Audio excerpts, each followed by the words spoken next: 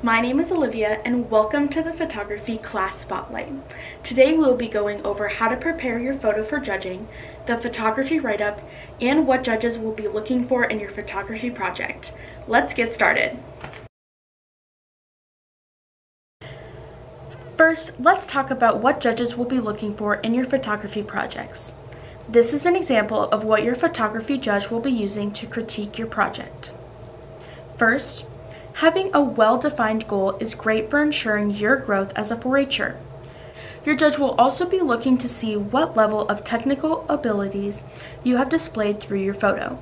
Were you able to focus on your object, or is the photo slightly blurry? Does your photo have proper lighting? Etc. Your judge will also be looking at the impact of the photo and the technique and creativity used in capturing your image.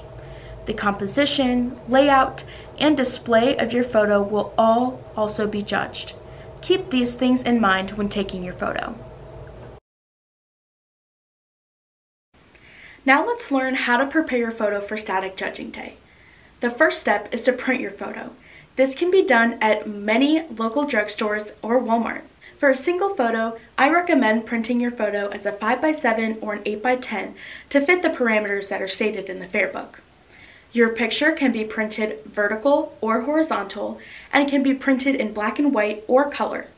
The next step to preparing your photo is deciding whether you're going to matte or mount your photo.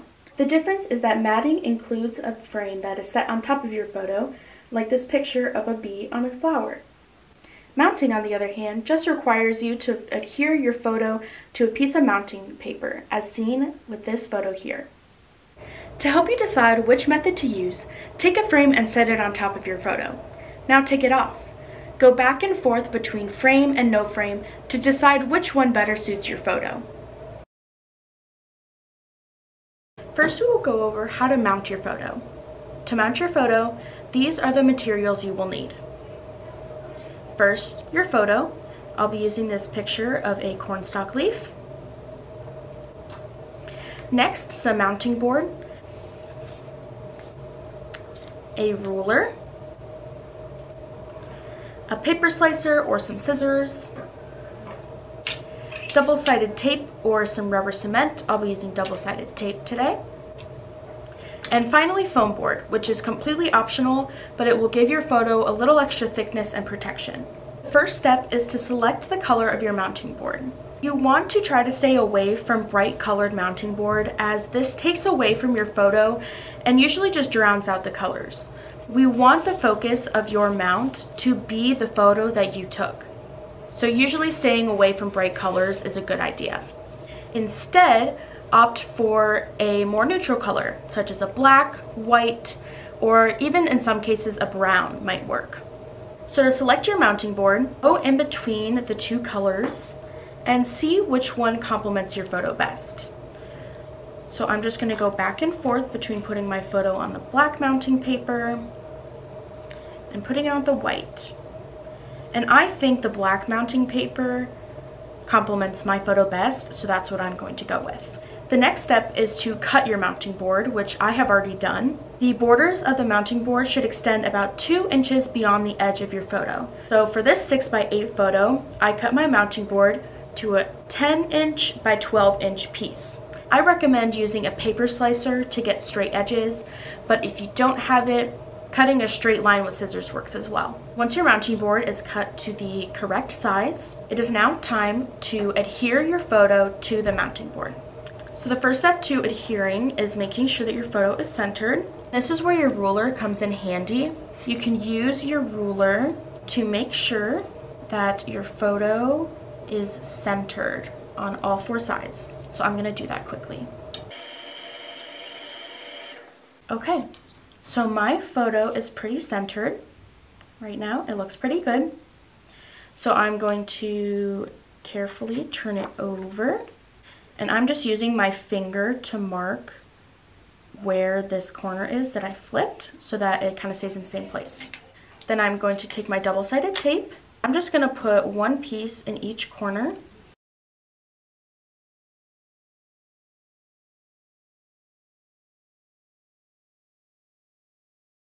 Now you're just going to flip that photo back over.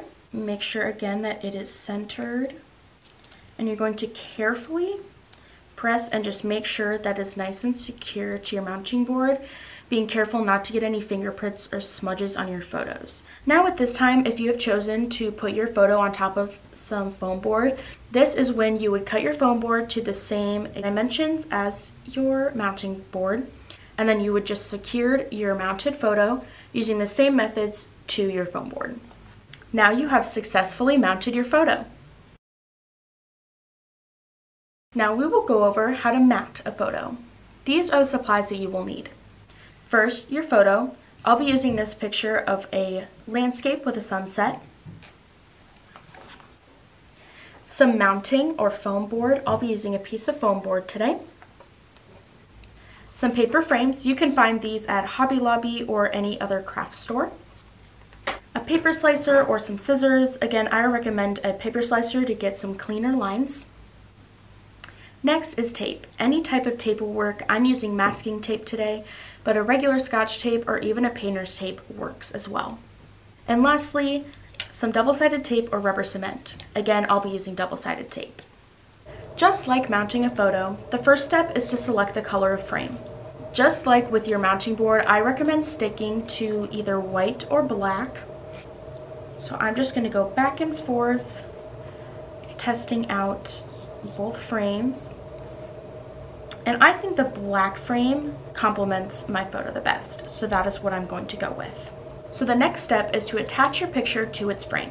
To do this, you're going to place your frame face down, and then you're going to take your photo, also face down, right on top of the frame, and you're going to center it as best you can. Okay, so that looks pretty good to me. Then you're going to take your regular tape, masking tape, Scotch tape, whatever type of tape you're using, and you're going to put a piece of tape in each corner.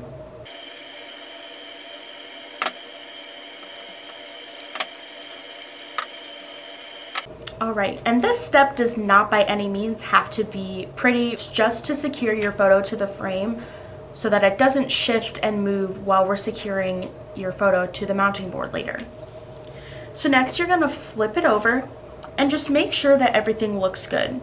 If it looks a little crooked or a little off-centered, you can always flip it back around, carefully undo the tape, and resituate your picture until you are satisfied with how it looks.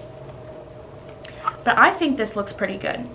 To seal everything in, you want to attach your frame picture to a piece of foam or a piece of mounting board. To do this, you're going to want to cut your board to the same size as your framed photo, so the same size as the outside of the frame. It is also recommended to select the same color of mounting board or foam board as the color of your frame. Now mine are two different colors. It's not the end of the world, but it looks better if it's all cohesive. So I am going to place my foam board or mounting board, whatever you're using, on the table, and then flip your framed photo upside down. And then you're going to take your double-sided tape or rubber cement, and I'm going to place 4 pieces on the corners of the frame.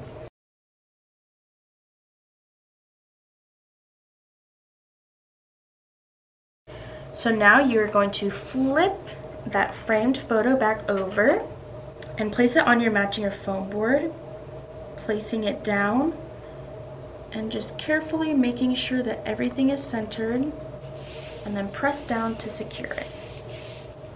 You now have successfully mounted your photo. Now that you have successfully prepared your photo to be judged, let's go over the photography exhibit label.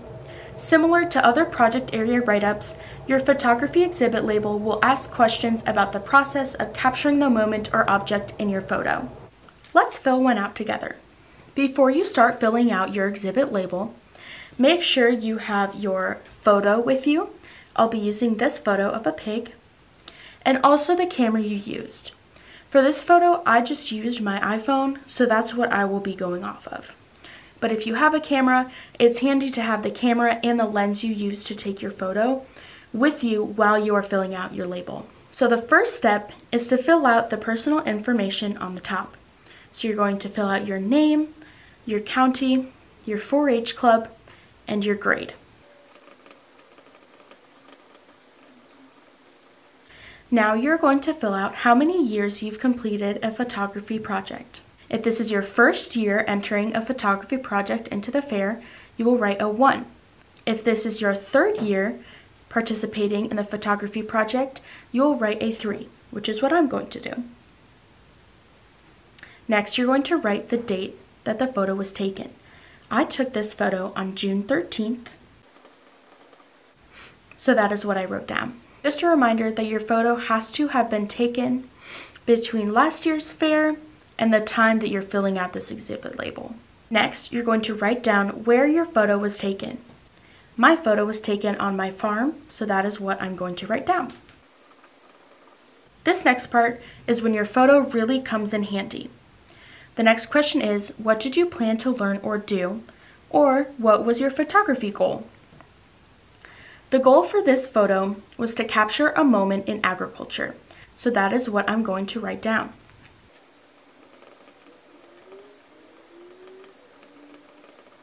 The next question is, what did you do?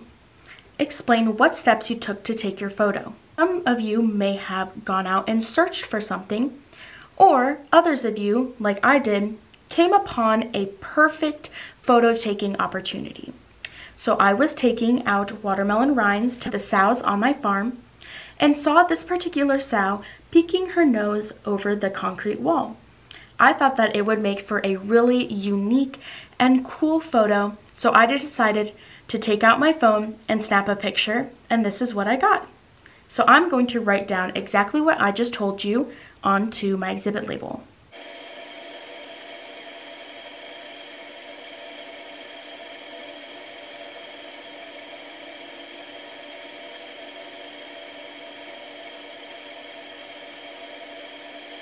This next section is where having the camera you used to take your picture with you comes in handy. This next section is to tell us about the camera that you used.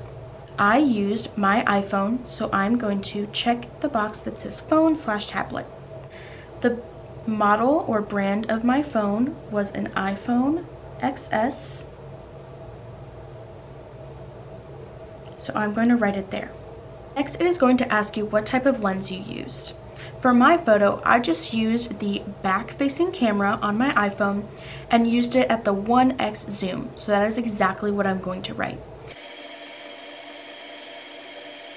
The next section is just asking if you added any edits or any filters to your photo. So for my photo, I wanted to make the colors a little more vibrant. So I went to the photo settings on my phone and I added a filter to the photo called Vivid. This made the colors look exactly how I wanted to.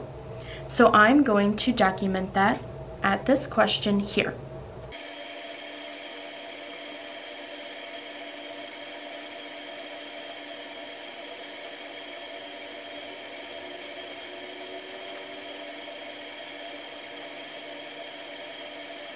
Next step just talks about the matting or mounting of your photo.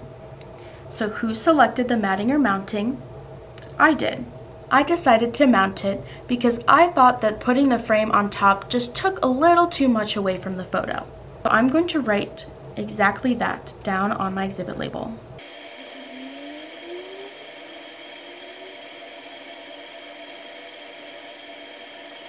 Next, who matted or mounted the photo? I did. The next two questions are asking about what you learned and what story the photo tells. So what was something that I learned while taking this picture? Well, while taking this photo, I learned that sometimes to get the picture just right, you have to experiment with different angles and filters to get the right mix to get the look you want. So that's what I'm going to write down.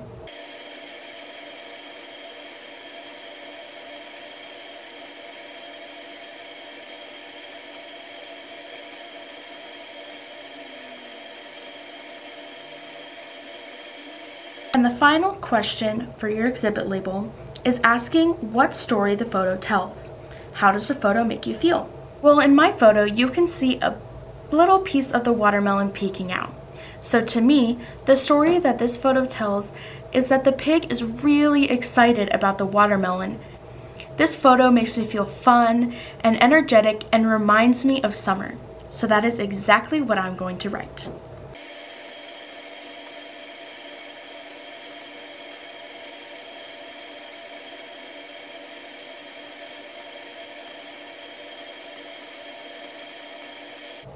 Now that you've completed your photography exhibit label, the final step in preparing your photo for judging is to attach the exhibit label to the back of your photo. You just do this so that your exhibit label doesn't get lost and separated from your photo. If your photo is large enough that you can place your exhibit label on the back without it peeking out from the front, you can just tape it on just like this. If you have a smaller photo, like I do, you can fold up your exhibit label,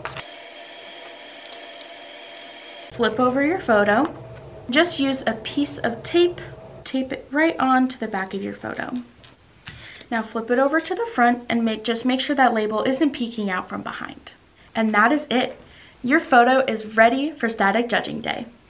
Thank you for tuning in to the Photography Class Spotlight. Hopefully this video provided you with a little extra information. We can't wait to see what moments you capture.